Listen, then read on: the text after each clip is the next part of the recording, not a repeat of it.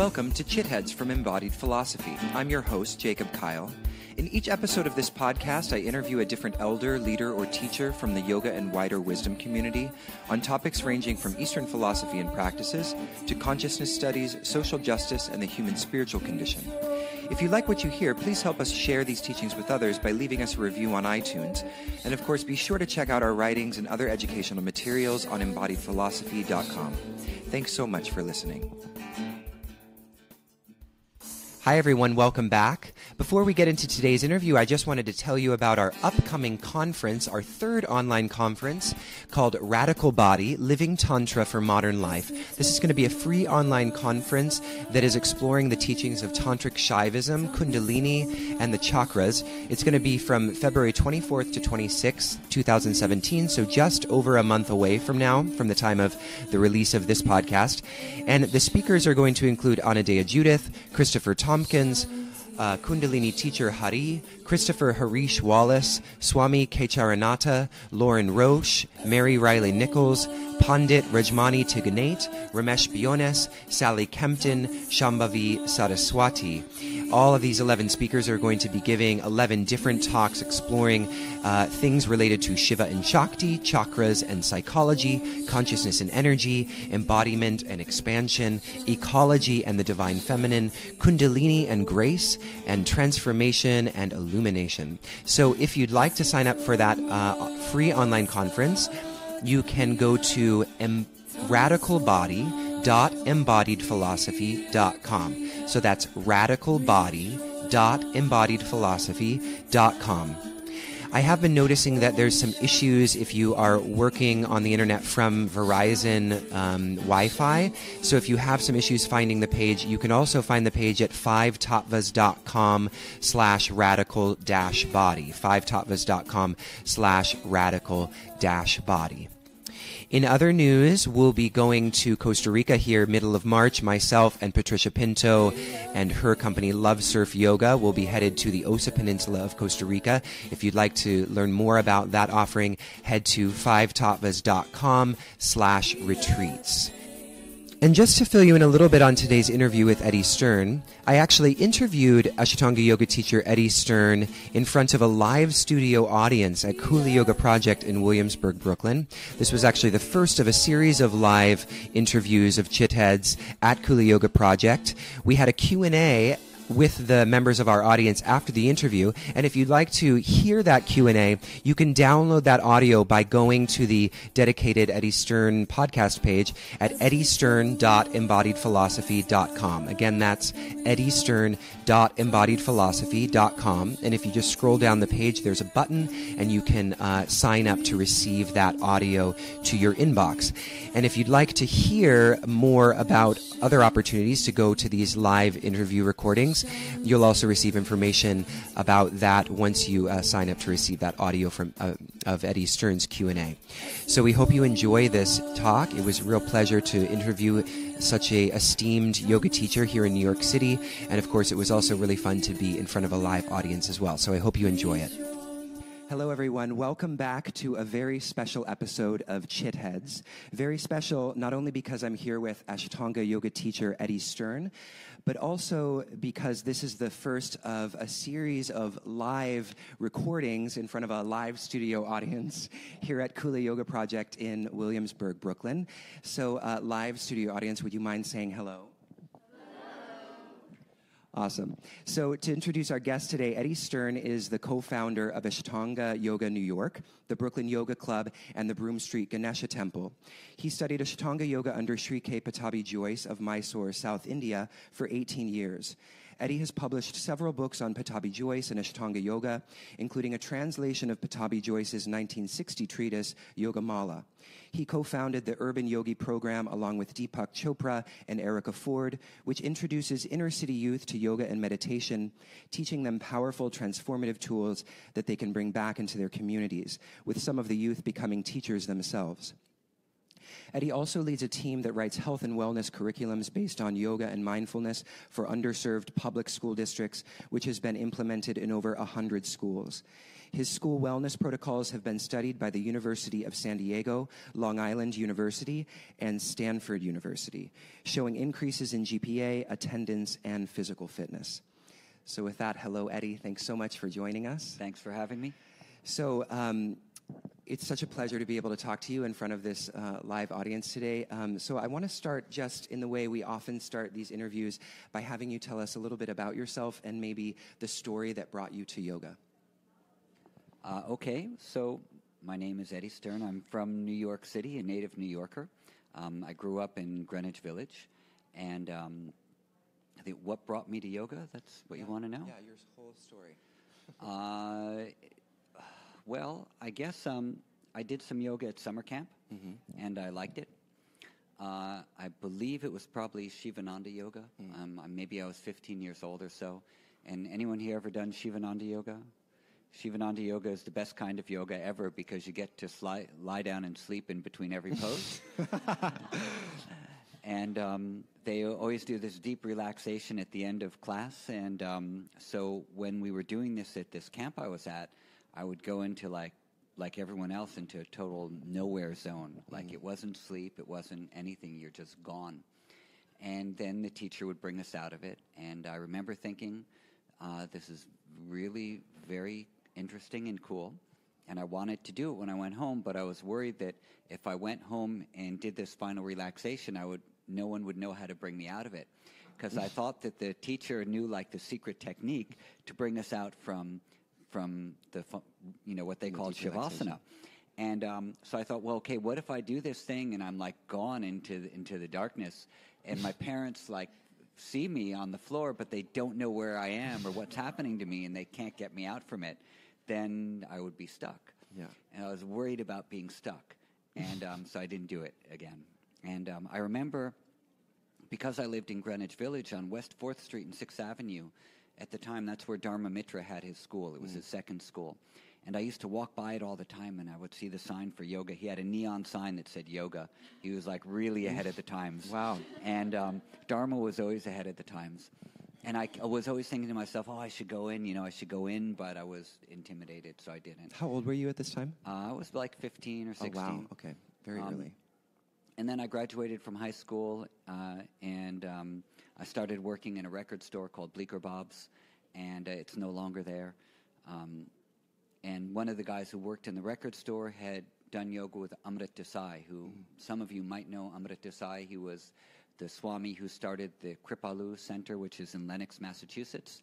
And then he was in a very strange setup with his ashram there because he was an employee of the ashram as a guru, which is like weird and kind of probably unprecedented. And he got involved with some of the people in the ashram in a way that swamis are not supposed to, and he got fired. Yeah. And so I had gone, my friend who I was working with at Bleecker Bob's had studied with Amrit Desai in the 1970s. This didn't happen until the 1990s.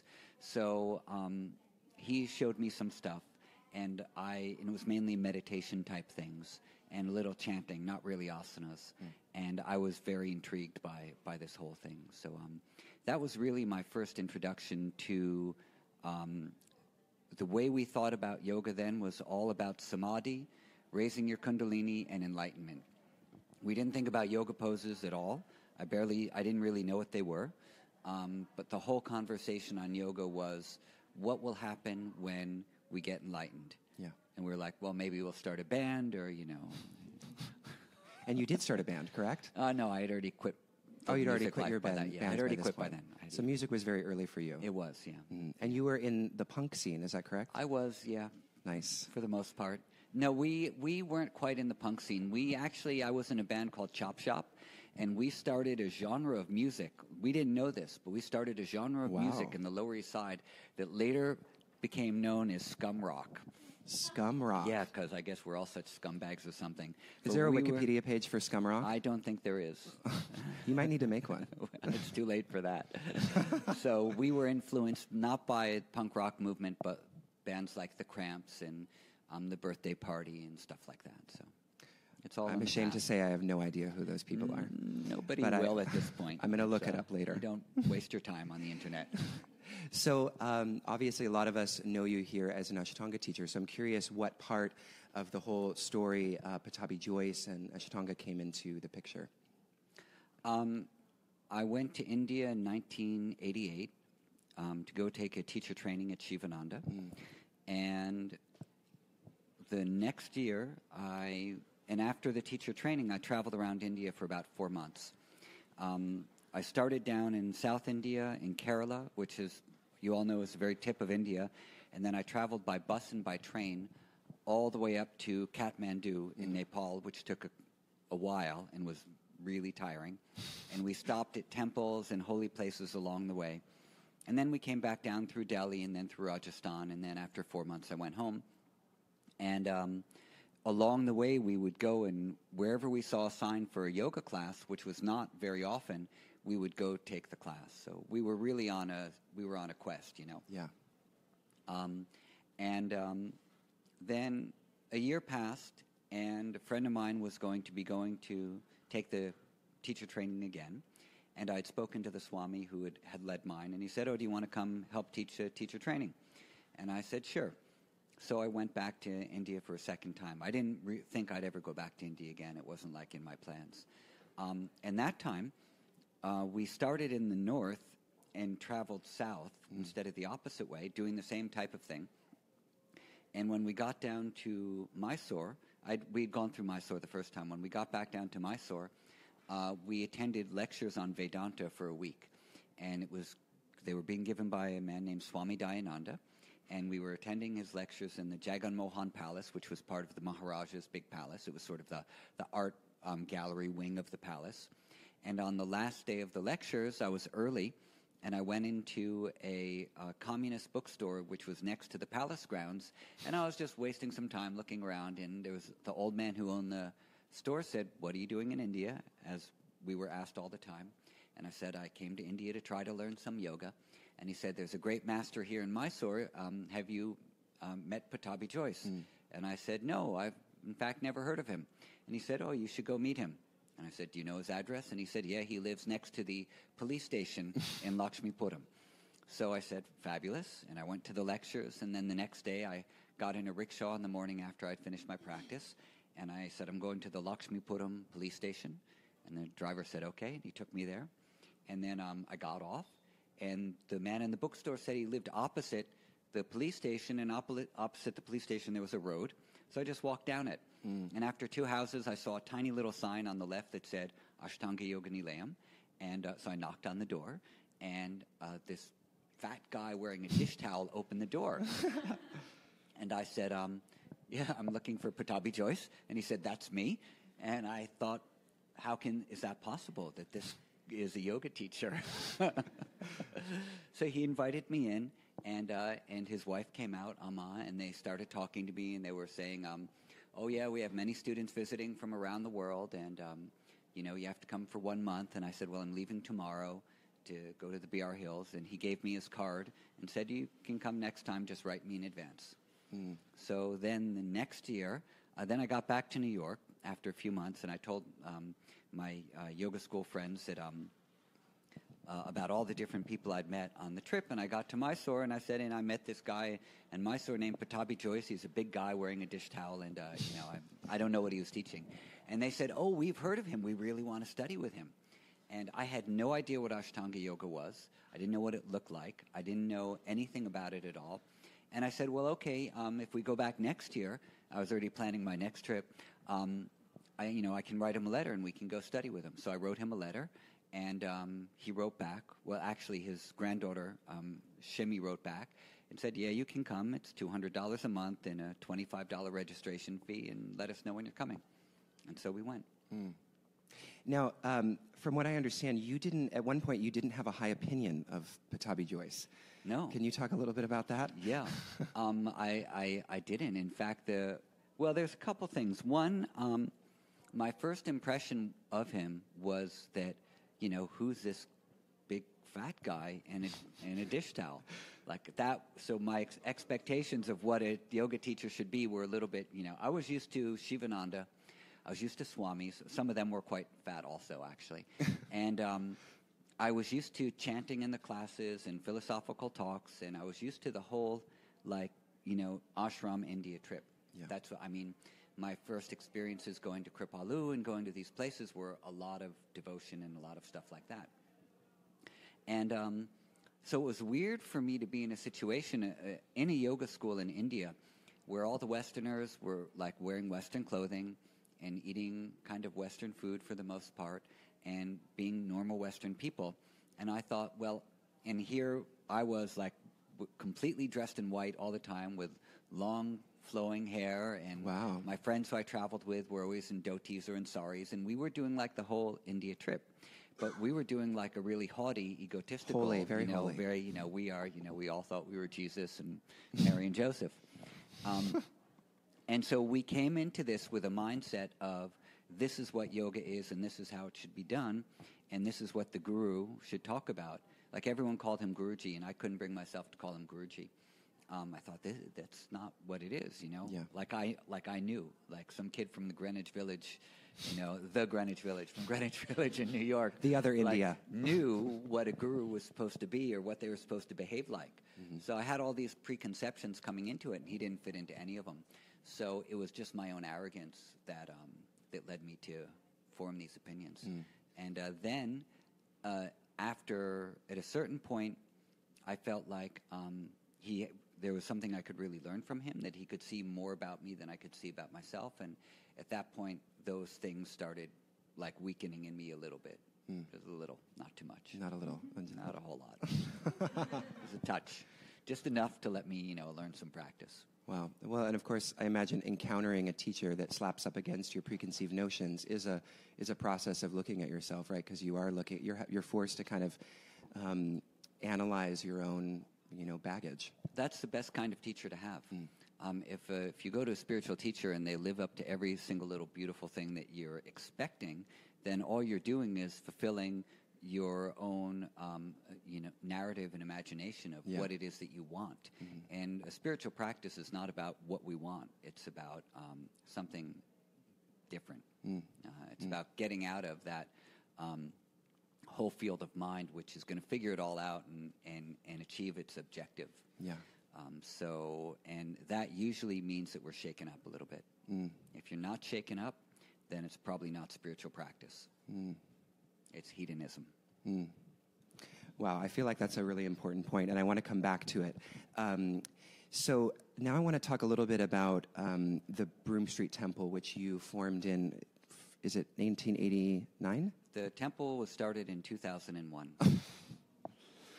Clearly I was off by a few years. Okay. So the Broome Street Temple, it strikes me that it was called a temple. And so I would love to talk a little bit about, your choice to call it a temple instead of a yoga studio, and maybe move into kind of a reflection on the relationship between yoga to you and the spiritual, which is, seems to be increasingly detached from each other in maybe the modern yoga scene.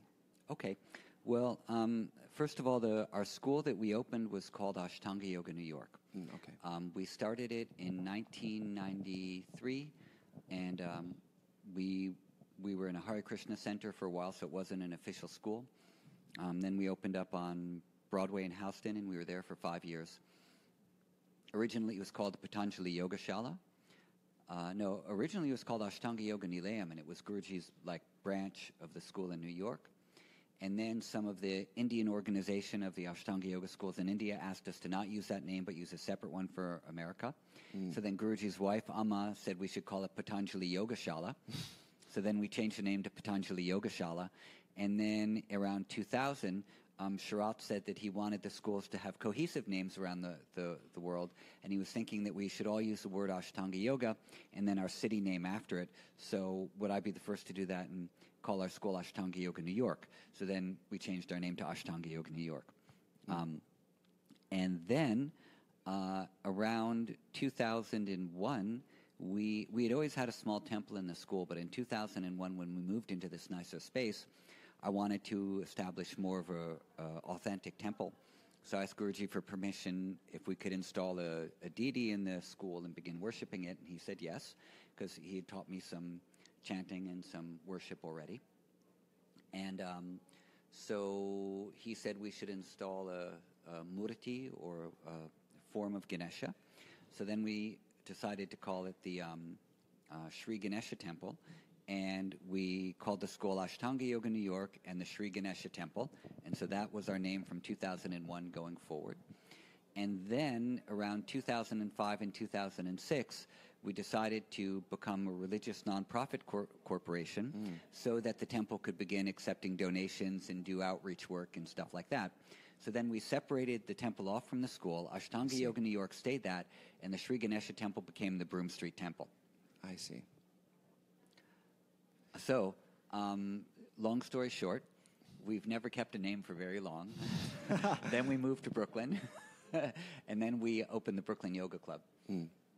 But downstairs in the Brooklyn Yoga Club, where we have the yoga classes, it's still called Ashtanga Yoga New York. Okay. And now we're about to rebuild the temple. Oh, amazing. But we're not on Broome Street anymore. Right. So we're... Can't be the Broome Street Temple. So it won't be called the Broome Street Temple. I'm terrible at naming. I'm amazed that my daughter still has the same name. It's been 16 years after all. So the... well, almost 17. So the temple itself is that we established on Broome Street was definitely an authentic South Indian Hindu temple. And we had priests come over who did a prana pratishtha, or the establishment of the energy in the deity that brings it to life. And we maintained it with worship and festivals and everything. And we'll continue to do the same in Brooklyn. Amazing. So why did I want to start a temple is really the question, I guess. And the first trip that I had in India, where we were going from city to city and temple to temple over those 4 months or so, what we were doing was we would go to a holy place, and we'd stay there for a few days, and we would practice in the temples. And we'd find a quiet corner, because a lot of them are huge, sprawling complexes that they cover many, many acres, and they're old, and they're made out of stone, and there are dark corners, and you feel like you're just in, sacred caves. So we'd find a quiet corner. We'd roll out our straw mats, because we didn't have any sticky mats, and do some practice. We do pranayama and asanas and chanting and meditate, and that was where we did all of our practices. So for me, yoga came alive in all of these temples in India, and that's what I always sort of resonated with. I didn't really learn so much in like a classroom setting as I did like in those temples, where I felt this is what spirituality is to me. That's where it came alive. Yeah. What was the significance of Ganesha? Like, why Ganesha instead of another deity? It was Ganesha because that's what Guruji said to install. Okay, excellent. It's a good reason. Exactly. All right. If it was up to me, I would have had such a hard time choosing. Honestly, I would have been like, well, who's the best god? And then you read about all like the powers that the gods have, and I'll be, okay, well, Shiva is pure consciousness, but, Saraswati is knowledge. Do I want her? So I wouldn't be able to choose, because I would be way too mundane and goal-oriented around, like, who to install. Yeah, yeah. And I never had a pull towards Ganesh. So my wife did, but I never did. And so when Guruji said, I was more pulled towards, like, North Indian-style Radha Krishna worship and everything. And so when he said Ganesha, I said, okay, great. It's another example of slapping up against what you might have expected or wanted to do. No, at that point, no. At that point, Okay. I was like, whatever he said, I thought was going to be right. And I felt so happy that he said we could do it, that whoever he said to install, I would have installed and worshipped. If he had said install Mother Mary, I would have done that. That'd have been cool. That would have been totally radical. So I want to ask now, obviously I want to move into kind of a wider discussion about contemporary yoga culture, which those that listen to the podcast know I love to talk about. And the way I guess I want to start doing this is, hi, Aaron, because we, obviously are in a period now where we're post the modern yoga asana guru. with the loss of Pattabhi Jois and Iyengar. And so I'm curious about what your observations are about the yoga culture now that these heavyweights and these maybe pillars of our community are gone. Okay. First of all, the modern yoga, what did you call them? Asana, modern yoga asana. Modern yoga asana teachers. Yeah. So I don't believe in this. Okay. I believe that, or accept that maybe in the past 20 years in America, that we could say, okay, this is some sort of modern yoga type of thing, or that much of what's being done now has been created by Westerners and really doesn't have a whole lot to do with the way that asanas were practiced in India. But up until the point of Krishnamacharya and Pattabhi Jois, I really do not think that what they were teaching and what they were doing was influenced by the West, as Mark Singleton and Elizabeth D. Michelis and others are claiming. I think that whole argument that they've been putting forward it has many flaws, and I think the flaws are coming out by scholars and not by people like me who just learn from oral tradition. So I'm looking forward to the whole kind of, modern yoga conversation to be reframed around what it really might be, which is a lot later than the 1920s in India. So there was a lot of back and forth between the new transcendentalist movement in America and the Brahmo Samaj in Calcutta. There was back and forth with a whole lot of different things.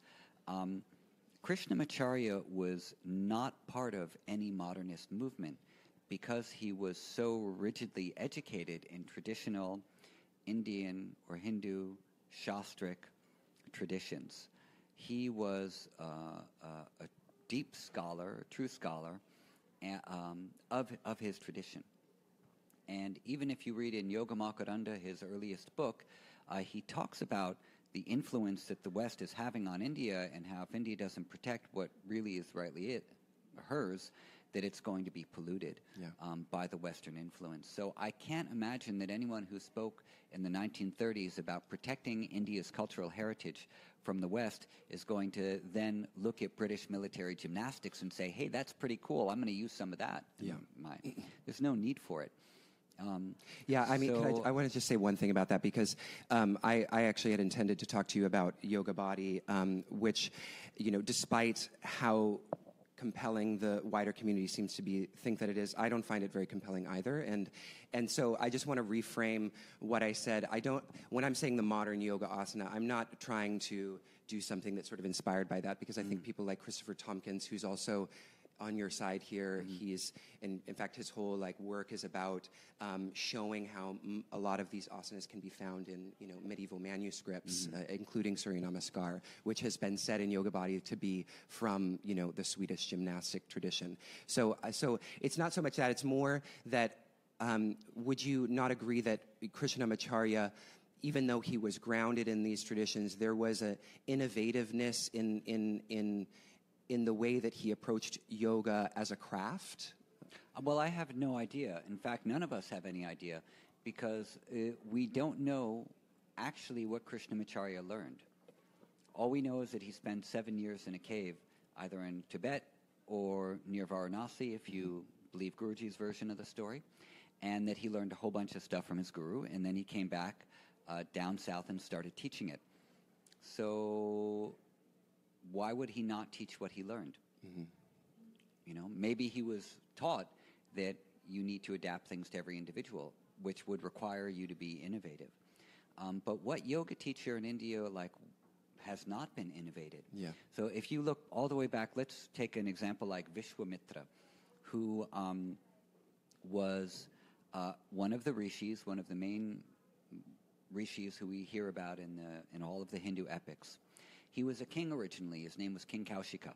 And as a king, he was going one day with all of his troops surveying the land, and he came across a little hermitage, and so they stopped to pay respect to the sage who was there, and it was the sage Vashishta.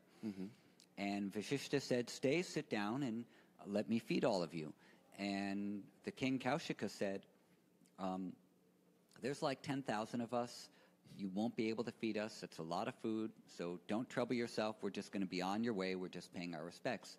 And Vashishta said, "Don't worry, it's okay. We'll take care of it. My cow will prepare the food." And so it just happened to be that Vashishta had a wish-fulfilling cow, and all he had to say to the cow was, "Please prepare food for all the troops." And poof, she did a nice, 17-course meal, and everyone ate happily. Food was delicious, perfectly cooked, and King Kaushika was blown away, and he said, "You have to give me this cow. I need her." And Vashishta said, "She's not my cow to give. I can't give her to you, even if I wanted to, because she's not mine." And King Kaushika said, "Give me the cow, or I'm going to take her by force." And Vashishta said, "Well, try it." And the king came rushing at him with his troops, and with a mantra, he blew away half of the troops. And at that point, the king was enraged. He sent the rest of the troops at Vashishta. Vashishta picked up a blade of grass, blew on it, threw it into the ground, and destroyed the rest of the troops. And the king said, "The strength of the kshatriya, the warrior that I have, is nothing compared to the strength of the rishi. I want what you have." And he gave up his kinghood and then went on the path to become a rishi. Now, along the way to becoming a rishi, he had to, stand on one toe for 10,000 years repeating mantras, and he had to do all these things that are impossible for us to do in this day and age. And he kept on achieving different levels of rishihood. But Vashishta was a Brahma rishi, which is the best kind of rishi. And Vishwamitra, well, King Kaushik at that point, he wanted to be the best kind of rishi. And he wanted to be recognized by Vashishta as being the best rishi also. It wasn't enough that he was going to be like a seer and like a sage. He wanted to be the best kind of a sage. And not only did he want to be the best sage, he wanted Vashishta to recognize him as such. And so he had his falls from grace, and he went back up and blah, blah, blah. And along the way, he had to be creative with his tapas, because he was going to do whatever he needed to do to keep his mind one-pointed. And that was going to involve different things. And he was thrown off by, beautiful apsaras who are like, heavenly angels who seduced him. And he created universes for different people that he was then asked to not create because it was throwing everything out of balance. So he did all this stuff. He did some cool stuff. He did some not so cool stuff. And everyone here has heard of the Gayatri Mantra. The Gayatri Mantra was discovered by Vishwamitra. That was his enlightening experience, that all the different rishis have brought mantras into the world, and he brought the Gayatri Mantra. And so this was something no one else had discovered before him. It was existing, but he was the one who pulled it into existence. So he had to be innovative. He made important discoveries. He changed the world through mantra and through tapas, and he became an inspiration for billions of people across many, many thousands of years because of what he did. But no one ever accused him of being a modern rishi. Yeah. He wasn't put into a category of like, you did this and you created it. You're a modern rishi. That's going against the rules. So this idea of being innovative as going against tradition is a problem of the Western mind. Yeah. It's not a problem of the Indian mind. Yeah. So you have all these Western academics who are now studying the Indian tradition and superimposing their ideas about what tradition means on a tradition that is very fluid and very flexible, and that we don't understand really at all. So they're unfair assumptions to make based on what the academia has outlined for all of these scholars as how you have to study. So if you're from Oxford, like Mark Singleton or like Elizabeth D. Michelis, or you're from whatever university, those universities are going to give you your education, which is going to be based on particular Western paradigms of understanding, whether it's Darwinian or Freudian or Descartesian, Western mechanics, et cetera, that's going to be your frame of thinking for however you investigate anything.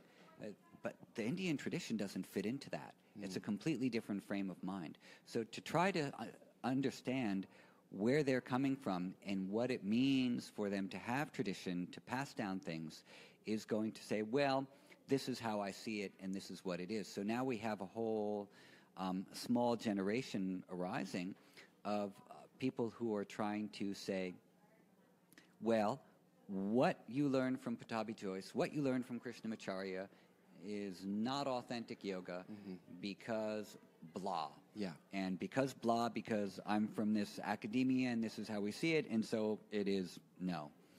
And that's a lot of the discourse right now.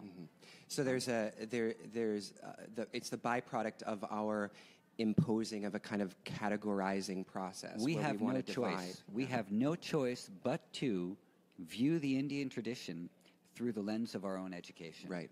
And it's only if we get rid of the lens of our education that we can understand the Indian tradition in that kind of way. And my guess is that the only way we can really truly understand that is to die and be reborn Hindu and experience it from within that. Because I think that our worldview is too solidly formed. But what we can do is that we can learn some of these techniques and learn some of these tools and begin to apply them into our own lives and our own culture, and then get our own understanding of what it means for us to be human at this particular time and place in the world that we're creating around us, and try to help create a world and a lifestyle and community which is based on these principles that we have understood. And the principles are very simple. Try to be kind, try to be loving, try to be thoughtful, try to live with awareness, try to understand awareness, try to understand what is awareness within you. All of these things are not bound by culture necessarily. They're not bound by time or place or circumstance. They're just simple human qualities, and animals have these qualities as well, that we can display in our lives. I think this is more important than trying to figure out where a sun salutation came from. Yeah, definitely. Very frankly. Yeah. Yeah, I really love what you're saying, because what I'm hearing you say is that there's nothing particularly remarkable about innovation in terms of like looking at the wide breadth of the tradition, because innovation has been it's normal. An essential component to it the whole way through. Innovation is part of change. Right. Change is the nature of the world. There has always been change. There's always been innovation. So then let me ask you a question then. So what then would be the difference, and maybe there isn't one from this perspective, but what would be the difference from, say, the innovation of coming up with the Gayatri Mantra, or hearing or finding or discovering the Gayatri Mantra, and the innovation of today, like something like Yoga Booty Ballet, or, icy hot aerial power chakra balancing yoga? Because now we're in Yoga Power Booty Ballet? Yoga Booty Ballet. It's a real thing. Is it? Yeah. I haven't done it myself.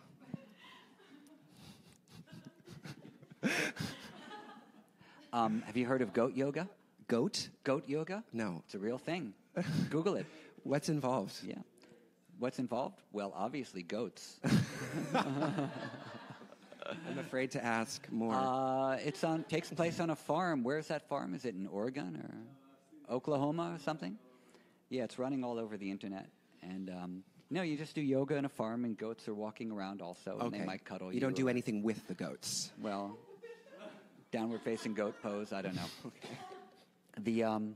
Actually, it's funny, the first time I heard about goat yoga, which was a couple days ago, from someone who practices at our school, who is one of the directors of the Hindu American Foundation, who anytime there's anything going on in the yoga world, she says, "Have you heard about blah?" and says it to me like it's my fault. Like, what's wrong with you people? Because she's Indian. So she said, "Oh, have you heard of goat yoga?" I said, "No, I have not heard of goat yoga." She said, "It's a thing." And I said, "Well, funnily enough, do you know what the word in Sanskrit is for goat?" And she said, "No." And I said, "It's aja." And aja, which is the word for goat, is also the word for the unborn. So like the unborn, pure, limitless consciousness is also called aja, unborn. And it's also a similar word for goat. So anyway, she wasn't amused. So what's the difference between something like yoga booty ballet and... I mean, how is it? Okay, so how are we I able have to discern? I have my own answer for it. Okay. Which is utterly simplistic. And I feel that there is truly a definition for yoga. And I think that definition for yoga is in second sutra of Patanjali Yoga Sutra, which is yoga is chitta vritti nirodha. The yoga is the stilling or selective elimination of the fluctuations in the field of consciousness, or the field of mind. Let's say mind rather than consciousness. And when those fluctuations are stilled, or you've just chosen which fluctuation you are going to focus on for your concentration or meditation purposes, then that is a process and eventually a state of yoga. So if something is stilling all of the other fluctuations in your mind, with the exception of one of pure awareness, then you're doing yoga, according to my reading of Patanjali. If the next step after that is that then the self or your awareness remains as awareness itself and not as anything else. So if your awareness is getting mixed into anything else and identifying with any narrative whatsoever, then you're still not in a state of yoga. But if you only are existing as pure awareness, then you're in a state of yoga. So if a practice is leading us towards chitta vritti nirodha, the stilling of all these fluctuations, and we're remaining as awareness itself at the end of that practice or within that practice, then I think it can get lumped into a yoga category, because Patanjali never tells us exactly what or how to practice. He only tells us the effects of practices. So if you get the effect, then you can make the assumption, I've been doing the practice. Okay. But if you don't get the effect, then you might say, either I'm not doing it right or I'm not doing something which is really the practice. So theoretically, then somebody could... Did everyone follow me okay Yeah. there? All right. Somebody could be practicing yoga, according to the definition that you've outlined, in yoga booty ballet, for example. I don't know. I've never done it. And But theoretically. But I don't know what they're teaching. Okay. So I can't say. I think we have to be specific. Okay. And I think we have to be specific about teachers as well, because I am not a firm believer in styles of yoga. People say, oh, you're an Ashtanga yoga teacher. And when they say I'm an Ashtanga yoga teacher, they already have in mind what that means for me to be for them. And as I said before, when I first went to Pattabhi Jois, I had no idea what Ashtanga yoga was. I didn't know what it looked like. And I always say, had I known what it was, I never would have gone, because I'm lazy by nature. And I was really enjoying this Shivananda thing where you just get to lie on your back and then you do a pose for a few minutes and you stretch as far as you can and you hang out there and then you go to sleep again. And that was really good for me. I liked it. But I recognized after about a year and a half or so, or maybe a year, that Pattabhi Jois was my teacher. I just felt this thing that he has something to teach me, and I want to learn what he has to teach me. So I didn't go to him because I wanted to learn Ashtanga Yoga. And I didn't keep going back to him because I wanted to learn Ashtanga Yoga. I kept going back to him because year after year, because I wanted to learn what he had to teach me. Yeah. And the thing that I originally really wanted to learn from him after about a year and a half or so, he didn't really want to teach me, which was I wanted to learn how to do worship, I wanted to learn chanting, I wanted to learn Sanskrit.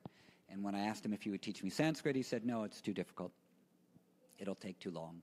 And it wasn't until about 1995, so 4 years into it, that he agreed to teach me any chanting or Sanskrit.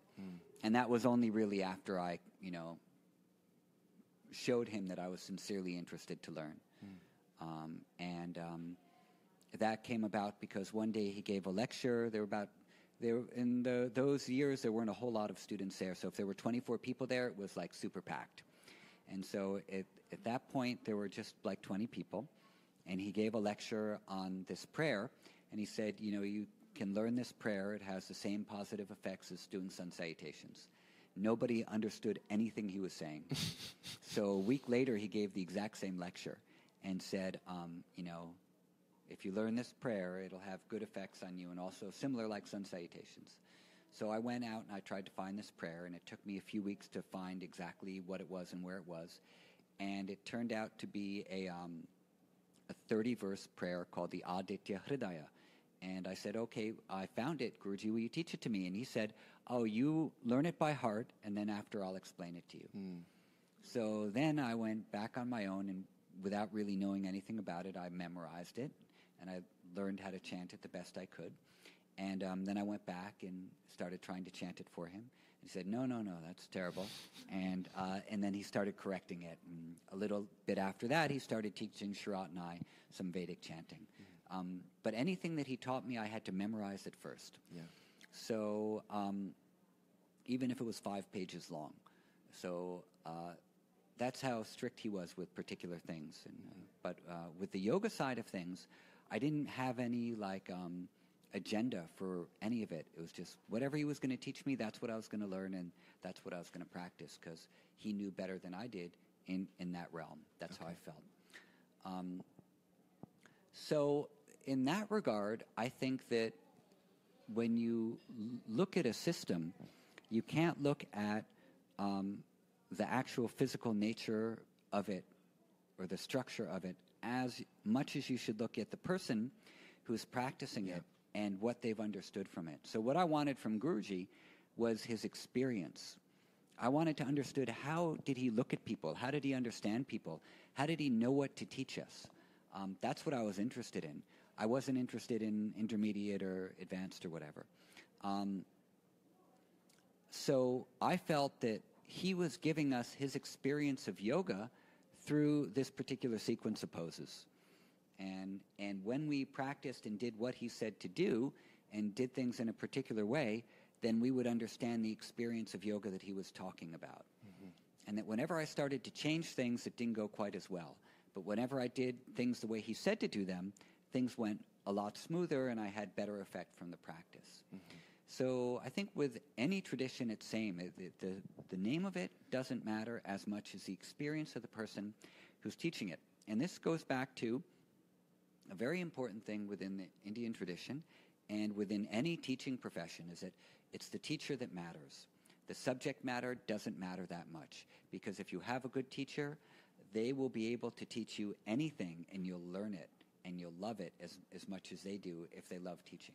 And if you have a terrible teacher, even if they're a genius and know everything about their topic, if they're a lousy teacher, you're not going to learn anything about it, and or you'll learn it wrong, and maybe you'll hate the experience of learning it. So teaching and the experience of the teacher is what matters in any spiritual tradition. The name of the practice is really secondary. The form of the practice is secondary, because a form exists to carry experience. Vishwamitra had an experience, and in that experience he heard the Gayatri mantra. And so if we meditate on Gayatri in a particular way, we will also have that experience. If we meditate in a wrong way, in a different way, it won't. And we might just enjoy singing it or something like that. So the experience is universal, but the form is I think the changing. Experience of awareness is universal. And I think that forms always change. Okay. And ways of doing them always change. But there's a thread, that goes from a teacher to, like Guruji is passing on his experience to Sharat, and he's practicing, and Sharat is passing that on to the thousands of people who come and practice with him. So there's this continuity. That's the thread. When we talk about lineage, that's the thing we're talking about being passed on, is the experience. Yeah. Now, when a lot of the people who are going on and on about modern yoga, and they say there is no cohesive yoga tradition going back past the past couple of generations, anytime someone says anything about a tradition of Ashtanga Yoga or a lineage within a yoga tradition, they're wrong, because no such thing exists, because we don't see it in the texts.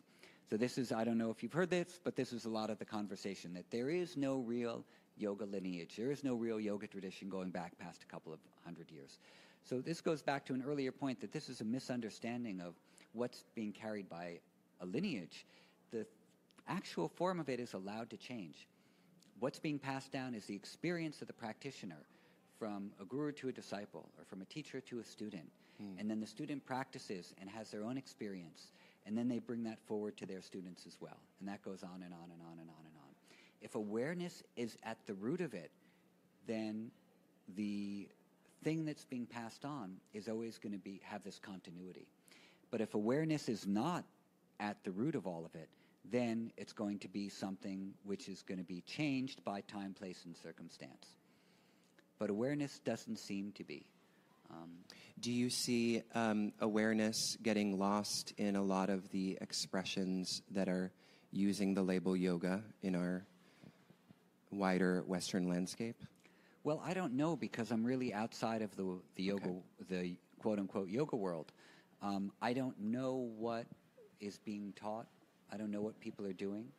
But this is a story that it's my only reference point story, so it's the only one that I tell.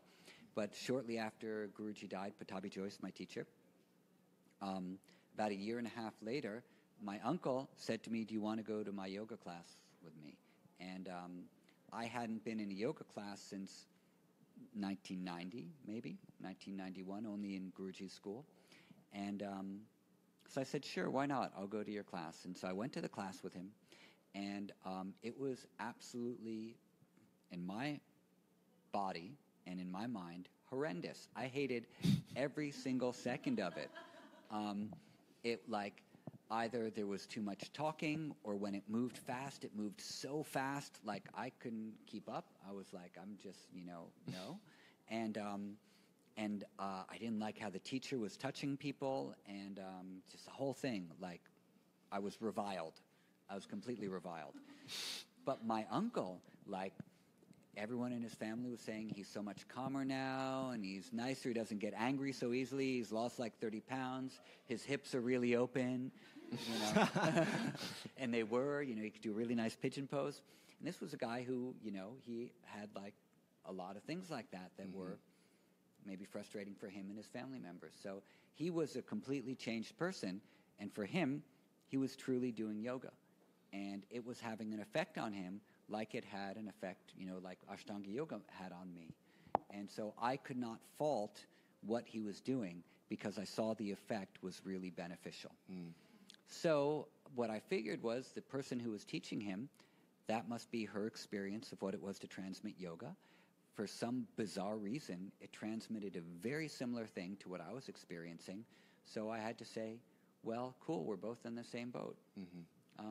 And I think that for the many millions of people who do yoga around the country, they all have similar transformations of heart, of mind, of emotion, of reactivity from doing these practices. And I think what it is that the breathing that most people are doing in yoga is balancing out our nervous system, and the stretching and the postures are also balancing out the different functions of our physiologies, overall putting us into a more balanced and aware and receptive state, and we start to change. We notice things about ourselves. We become more receptive to observing how we work and how we operate. So this seems to be a general thing through a lot of different yoga practices, which is cool. Yeah, it's really cool. It's really refreshing to hear. You're very non-dogmatic about your attitude about other traditions and lineages, and I think it's really refreshing, especially because I think I have encountered Ashtangis who have a very dogmatic attitude about the practice, and it's like this is the only way, or this is the real way. So it's refreshing to talk to someone who's really you just have a very open-minded view of the whole thing. I'm probably wrong. And humble. So now I want to actually circle back to a question that I asked and then sort of took us in another direction because I inappropriately used the categorizing word modern. So I want to go back to, and actually maybe ask it sort of slightly differently, because I had asked the question about, now that Iyengar and Pattabhi Jois have passed away, what do you observe? And maybe we can make it more of a personal question. How has your practice changed at all, if it has, with the passing of your teacher? Okay. may I talk about the word modern for a minute? Yes, please. Okay. One of the things also about modern yoga or modern anything is that every single time that we're in is the most modern time that there'll ever be when we're at the forefront of it. So right now we're at the most modern point in time that there ever has been. But in 10 years, it's going to be more modern. And so this is one of the language problems I have with the whole modern yoga movement. Like, when does it stop being modern? What word are you going to use next? And when did you... So even 1,000 years ago, when people were doing headstands on the banks of the Ganges, that was the most modern time there ever was. And they were doing the most innovative practices that have ever been done. And people's minds were probably blown. So just not to harp, but I just wanted to say that. I think that's an important thing for people to remember. Anytime you hear the word, someone say modern yoga, you have to question, what modern are they talking about? Because modern's always cutting edge. And unless you want to lump it into some category like the modern dance movement, or if there's like a classical period of art or the Renaissance, or, if they're trying to create this particular time period and say this was the time period of modern yoga, then they're creating something different and they need to articulate that. They need to say that we are looking at this as a movement that occurred in this 100-year time span. If they haven't articulated that, it's too loosey-goosey. It's bad philosophy and it's bad academia. So because they haven't, what I would suggest to them is say, why don't you talk about yoga in modern times as modern times change? And because yoga is always basically going to be the same when we think about the underpinning philosophical project of yoga, which has to deal with the mind. So our mind now is the same mind that people had 2,500 years ago or 5,000 years ago. When you read the text and you read the philosophy from whether it's Socrates or Plato or Aristotle or any of the Indian ancients, you can see that they're dealing with the same types of things that we're dealing with today. They have the same type of philosophical inquiries that we have today, so that the human mind has not really changed all that much in the past 5,000 years, if not longer. So the mind that was discussed in yoga 5,000 years ago is the same mind which is being discussed today. We're dealing with the same thing. We're dealing with the same principles. So therefore, what we have is, we don't have modern yoga, but we have yoga as it's practiced in these modern times, because the yoga doesn't change. Only the times change. And how we relate to those times is going to change as well. So I just suggest to all those people using that phrase... Can you say a few names about these people? Would you mind? Well, I know Mark Singleton. Yeah, Mark Singleton, Matthew Remski, Elizabeth D. Michelis, David Gordon White. Yeah. They're not bad people. I don't hate any of them. I don't even know any of them. But I read what they write, and I read the language they use, and their language is influential.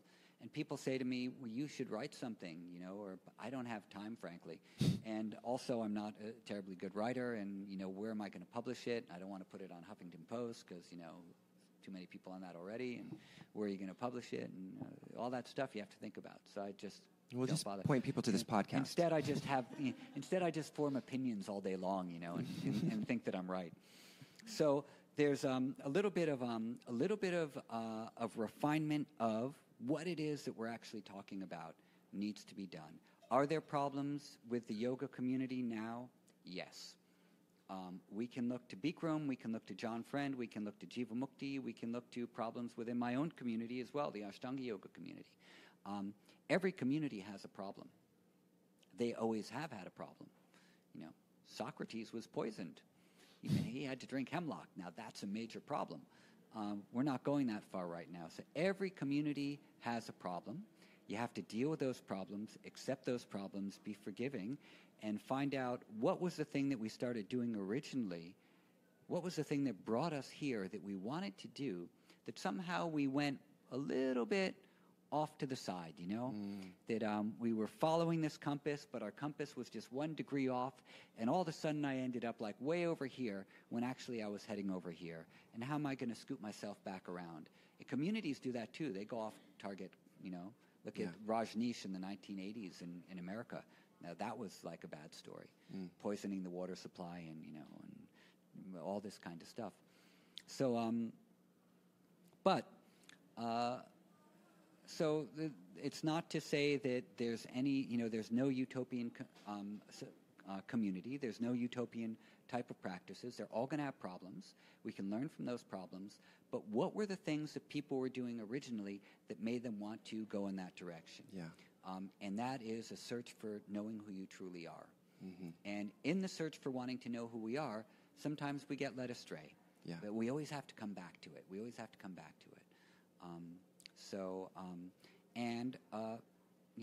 So therefore you can't categorize that as being stuck in one particular time or place. It is the search which has been going on for thousands of years and will continue to go on for thousands of years. And it's a search that we're all taking part in right now, that many people are taking part in right now.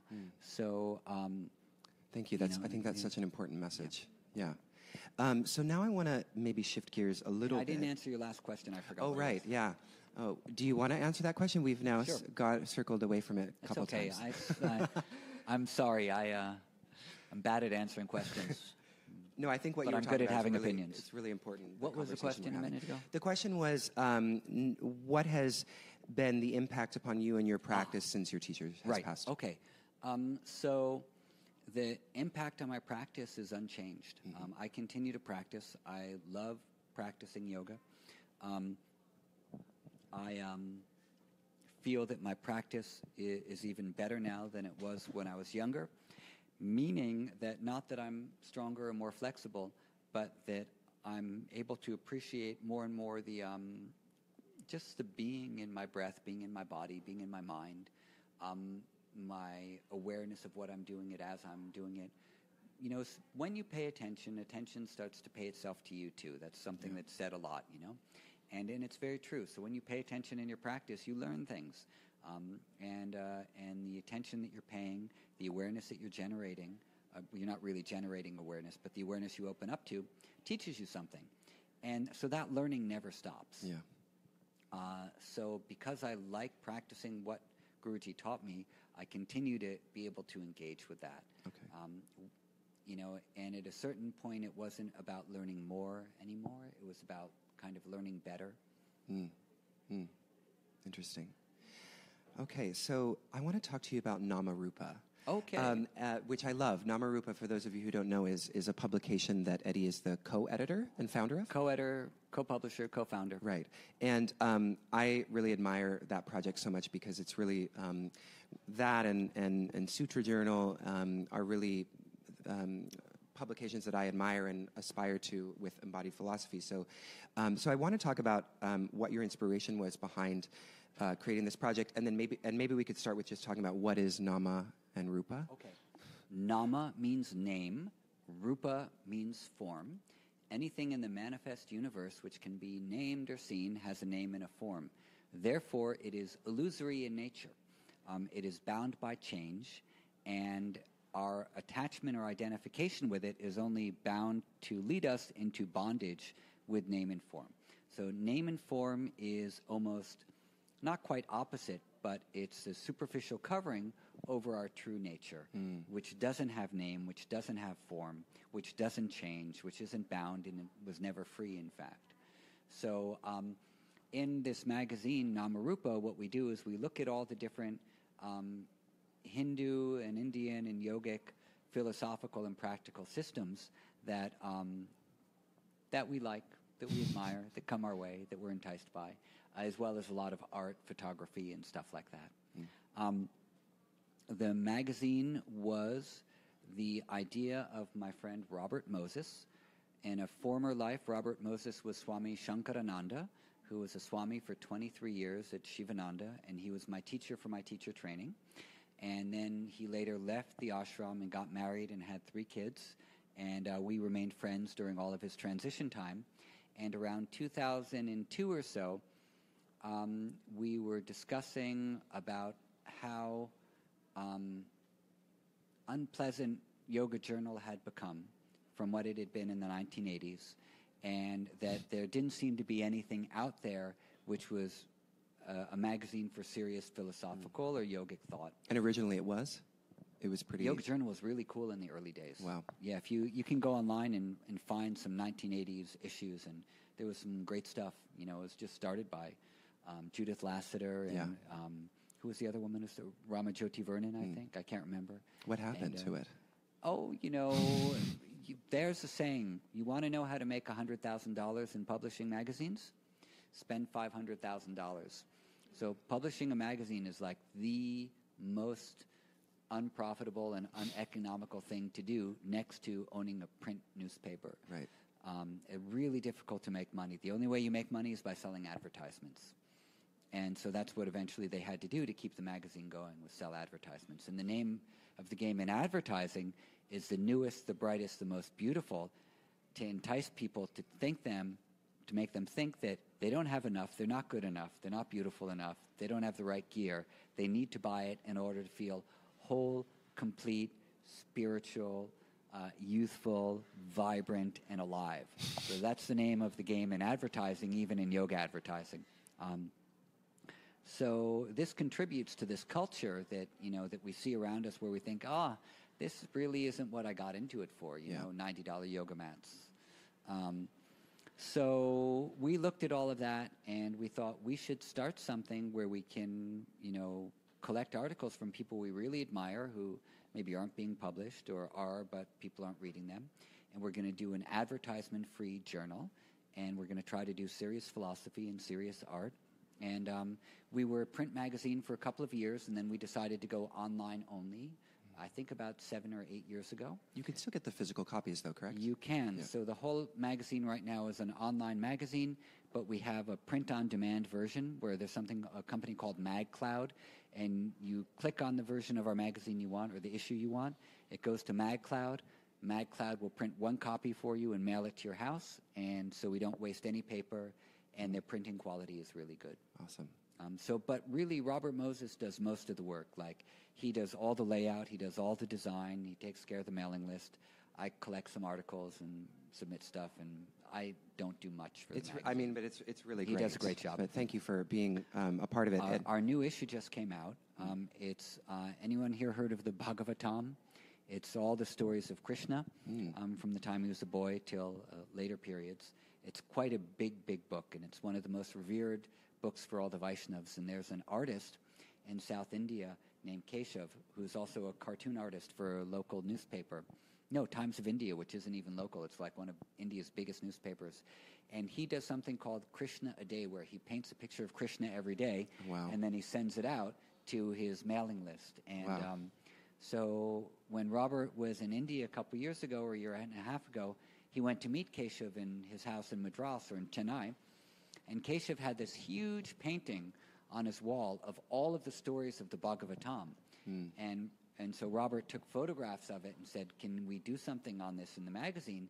And it ended up turning into an entire issue of our magazine, so that all of the stories that are on there, like there's a little picture, and then it's pulled out, and the story that accompanies the picture is addressed there. So the whole magazine issue is basically the stories of the Bhagavatam with these paintings that go along with it. It's really, really beautiful. It's beautiful. Yeah. And that's namarupa.com. You can find that, right? Namarupa.org. Whoops. Yeah. Exactly. So the subtitle of that magazine is Categories of Indian Thought. So I'm wondering, I'm kind of curious what you think, and this is sort of a general, if I can be permitted, a kind of generalization about Indian thought. I'm using air quotes, those of you who are listening. What do we stand to gain from an engagement with Indian thought as practitioners? I know that's a really big question. Well, a lot. The entire yoga tradition, the bhakti tradition, the Vedanta tradition, the Sankhya traditions of art, of dance, the traditions where understanding consciousness, expressing different forms of consciousness were at the root of the practices. Yeah. And I think a lot of the Indian thought systems are about examining where consciousness shows itself in the world through practices, or how it can be touched, individually by us through the different practices and different approaches we have. So early categorization of Indian philosophy was called the Shat Darshanas, and a darshan means a viewpoint on reality. Yeah. It also means seeing, it also means philosophy, but more particularly, it's a particular way of looking at reality, and so there's 6 main different systems. All of those systems, some people say they're intertwined or they complement each other in different ways. Some people say they're grouped together in different ways. But as a basic idea, you can see that there are different ways of looking at reality, and maybe certain parts of those ways are all going to be shared and will be true, and other of those systems are going to have unique ways of looking at reality and trying to define it, and that it's very difficult for anyone to come up with any agreeable way of deciding what reality is, and of naming it. So as soon as you name it, it has a form, and that name and that form is going to change. Hence the name Namarupa. But nevertheless, we have to use language, we have to use our bodies, we have to use all the faculties we have, even our unseen faculties like our mind and our breath, in order to try to understand consciousness. So all of these categories that we have in our subtitle deal with what are the different ways in India that they did this. Yeah. They did it through postures, they did it through breath, they did it through discussion, through philosophy, through singing, through chanting, through dance, through music, through art, through medicine, Ayurveda, through Jyotish, astrology, through all these different types of things. But they all share something, which is, who are we? What are we doing here? What do we do next? What I love about that that way of looking at things is that, because I'm trained in Western philosophy, and that whole tradition is all about subverting the people that come before. So it's like, okay, they were wrong for this and that reason, this is right, and then somebody comes along and says, no, that was wrong, and it continues and goes on like that. And the whole process, the whole engagement is a process of tearing people down and putting something up, and tearing people down, putting something up. Whereas in Indian thought, it seems like it's affirming. It's so much more affirmative. It's like affirming that there is truth here. Like, let's look at the ways in which this perspective on reality holds truth from a certain perspective. And so there's like an embrace of different approaches rather than a desire to, slam somebody down. Yeah, overall there is a lot more of that, but there also is a lot of slamming down in the Indian tradition too, and in the Buddhist tradition as well. And the Hindu and Buddhist both do those things also. They do argue, yeah. But within the Hindu tradition, there is a little bit more of this affirming type of a way of going about it. Yeah. Not completely, but for the most part, yeah. Awesome. So, okay, let's shift gears a lot, because I want to squeeze this in before we get to our Q&A, which is a discussion about injury, which we talking about on the phone. So, Ashtanga gets thrown under the bus quite a bit by those who are concerned about injury in asana practice. So thoughts on that, about does Ashtanga injure people, or do people injure people? Well, a little of both. A lot of the poses in Ashtanga Yoga are difficult. And even if you have a very good teacher, sometimes you might get hurt. For some people, they can have an injury which lasts for some time, months or years, and other people, it's minor things that go away. There was a big study done in Finland a bunch of years ago that saw that the rate of injury in Ashtanga Yoga, measured over 1,000 people, was statistically insignificant in comparison with other types of yoga or other types of exercise. And that's a published study. You can see it on the all-knowing, always correct internet. And what was the name of that study again? So we can't can remember, but just Google it. Google Finland Ashtanga Yoga injury, and it'll come up. Amazing. It's possible to teach people without them getting hurt. It's not always possible for people to not hurt themselves because they want to do more than they should be. And it's also possible for teachers to be aggressive or over-enthusiastic and hurt people who even are trying to practice in a very prudent kind of a way. So, again, a lot of it is teacher-dependent. And a lot of that is not going to be necessarily just from how their teacher taught them, but from their own awareness that they bring to their teaching style. Guruji was sometimes very tough on us, and sometimes he wasn't. And there are some teachers who take that side of him that was very tough and use that as their whole way of approaching class all the time, for everybody. And then there are other people who didn't take that, and they saw that he was tough with some people and not tough with others, and that's what they took as their teaching style. And other people took their own experience of how they thought practice should be, which had nothing to do with how Guruji helped people, and made that their teaching style. And all of those different styles have people who come to their classes and still hurt themselves somehow. Hurting yourself doing anything is extremely easy. So hurting yourself in yoga can happen specifically through any false move. You may be a perfectly structurally sound person, but make a false move either in a yoga pose or walking down the street and end up hurting yourself. So we try to move in such a way in yoga where we're aware of our breath and aware of our body. And the unfortunate part of it is that our bodies are not perfect machines. And so no matter what happens, we're always in the danger of having something happen. So then the trick is to it, I think there are two important sides of it. Number one, if a student gets hurt in a class, is the teacher able to help them? If a teacher is helping a student and they get hurt while, like I'm helping you in something and I hurt you in something, aside from being sorry and apologetic, can I help you? Can I help fix the thing which I helped to break? And if I can't help to fix it, can I send you in the right direction and know people who will be able to help you? I think this is an important part. It's not spoken about a lot, but I think if you break something, you should be able to fix it. Right. And you shouldn't break something so badly that you have no idea how to fix it. If you break something so badly you have no idea how to fix it, and there wasn't a pre-existing condition in that person, then you have to question your teaching method and reassess. So that's one side of it. And I can't remember what the other side of it was. Okay. I was talking too much. No. Do you think... you guys like getting sleepy now? Do you need a break or coffee? Or We're gonna switch to Q&A in just a second, but I wanted to ask...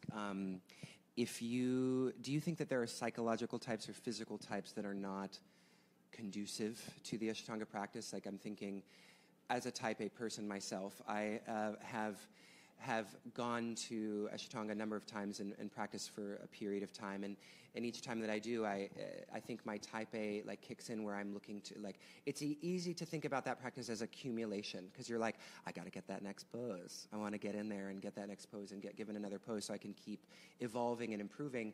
Whereas if I'm coming to, I don't know, a vinyasa class with my friend Rebecca here, I don't know what I'm getting, and it's not necessarily a kind of accumulative approach, so it doesn't tap into that desire to get more. So I don't know if that was a question, but do you have any thoughts on that? Yeah, I think it's very good to tap into that desire to want to get more and to realize that it exists in you, and how are you going to deal with it? If it arises, that means that it's in you, and therefore you're going to have to confront it one day or another. And so it's a good place to confront it is on the yoga mat and resist it, or explore it, or just allow it to be there and not have to act on it. One of the good things about having a practice where you know what you're doing next is that you don't have to think about it. And therefore, not having to think about the form anymore, you can think about your experience and about what's happening internally. If you are doing a physical practice where you don't know what's coming next, there are also mental and emotional benefits to that as well. But one benefit that you don't necessarily get, you might, but you might not necessarily get it, but you might get it, is that you won't allow yourself to get very subtle with that thing because maybe it's the only time you're doing it, or you do it every once in a while. But it's through repetition that we get subtle. So if you have a mantra, like everyone's familiar with mantra practice, when you have a mantra that you are chanting or pronouncing or saying quietly, you don't change your mantra every few days. You don't go, okay, I'm going to chant Om Namah Shivaya for a few days, and now I'm going to switch to Om Gang Ganapataye Namaha. You're given a mantra, maybe like one particular bija or a phrase, and you repeat it again and again and again and again and again and again and again and again. Sometimes you get super bored. Sometimes you're enthusiastic. Sometimes the mantra disappears and you're just in like, the zone. But you repeat it because that repetition is going to have a change on your field of consciousness on a cellular level. So usually most practices are repetitive to get us out of that part of our mind which has to think about what comes next, so that we can experience something more subtle. When you do ritual is always the same. And you do it because at a certain point you're supposed to get bored, so you can go past boredom. You want to go past boredom, you want to go past excitement, you want to go past everything until you just go past, until you're just there, present. And so getting onto your mat, knowing precisely what you're supposed to do, trying to do it in that particular way, is basically to put you in a particular frame of mind to be receptive to inner awareness of what processes are happening. So I don't think it's necessarily better or worse, but I think there are certain things that you get to experience through deciding to make something your practice and sticking with it. We can still learn a lot of things from a lot of different ways of doing things, but a practice means this is where I center myself. This is where when I do it, automatically all my attention and all my energy begins to move in one direction, inward, not in a lot of different directions, distracted. And that's the essential purpose of having a practice. So when people come to our school, then, we say that we like them to be there for a minimum of 10 classes when they're first starting, because see how it feels to develop a practice. If that's not what you want to develop, then that's fine. But you can't be here and not want to develop one because you won't learn anything. You can't just drop in every few months and expect to get benefit from the practice. It's because practice is internal. It's not this external thing you do every once in a while. It's all the internal things that say, I'm going to go on my mat again today, do the same damn thing. And be present with it and not let it feel mundane. Playing scales over and over again if you're a piano player. I hated that.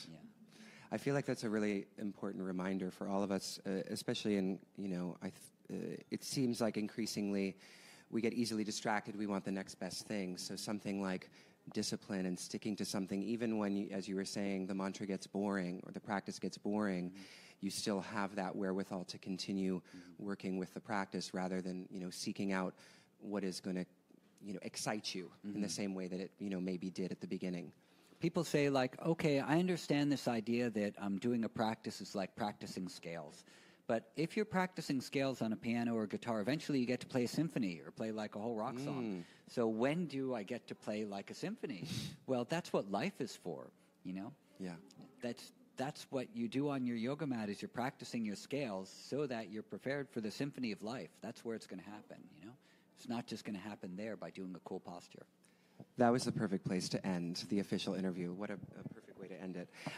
So before we get into the Q&A, will you just share with the listeners where they can find out more about you and if you have any events, workshops, retreats that are coming up that you might want to share? I'd be happy to. That's the first time I've ever been asked to do that, I think. Oh, really? Well, you can follow me on Instagram. Actually, you can. Instagram's my favorite thing. Is it? In regards to social media, I really like Instagram. So on Instagram, I'm at Eddie Stern. And I'm on Twitter also. I don't do it much. And also on Twitter, I'm at Eddie Stern. Okay. And I just took sannyas or renunciation from Facebook, so I'm not using that anymore. Oh. And I didn't take a real sannyas. Don't worry. I know. I thought you said Facebook gave you the sannyas. So no, they didn't. They didn't. They didn't. It was just one thing too many for me to not keep up with. It's a lot. And I can't keep up with all these things. So I just said, okay, that's fine. Set it to rest. Exactly. It's so hard to deactivate like a Facebook account. Have you tried? You can take a break, but they don't want you to completely cut it off. Well, the thing that was frustrating was that I have a yoga school page and a personal page. The yoga school page has been activated by my personal account, and I can't figure out how to deactivate the yoga school page. So I deactivated my personal one, but anytime I log in to try to deactivate the other one, then it reactivates my personal page. It's really It's tricky. a conspiracy. It must be. So, okay, so Instagram. Yep. And I teach workshops. I have some coming up this year in Stockholm at the end of this month, and then Miami in February, and then Milan in March, and Buenos Aires in April, and Croatia in Zagreb in June, and then I'm here all of July, and Moscow and Siberia in August, and in September, nothing right now, and then October I'll go to Amsterdam again, and then I'm home for November, December, and onwards. Wow, so you're getting around. So where I can usually, like once per month, I go away for 4 days to teach somewhere. Amazing. So where can people find out about those offerings? On brooklynyogaclub.com, which Okay. is our website. And otherwise, I'm in Brooklyn teaching every day. Yeah. Saturday is my day off, but today's Saturday, right? So today is, I Today's your day off. You came out for you. Thank you for Jacob. coming on your day off. And but every other day I'm teaching in the school. That's like what I like to do. Awesome. Well, everybody, there you have it. That was our interview with Ashtanga Yoga teacher Eddie Stern. I hope you enjoyed it. If you would like to hear the Q&A that took place after this interview recording, just head to eddystern.embodiedphilosophy.com. Click on the button there and sign up to receive the audio sent directly to your email inbox. If you'd like to hear more about Eddie, of course, you can head to brooklynyogaclub.com. Until next time, friends, bye-bye.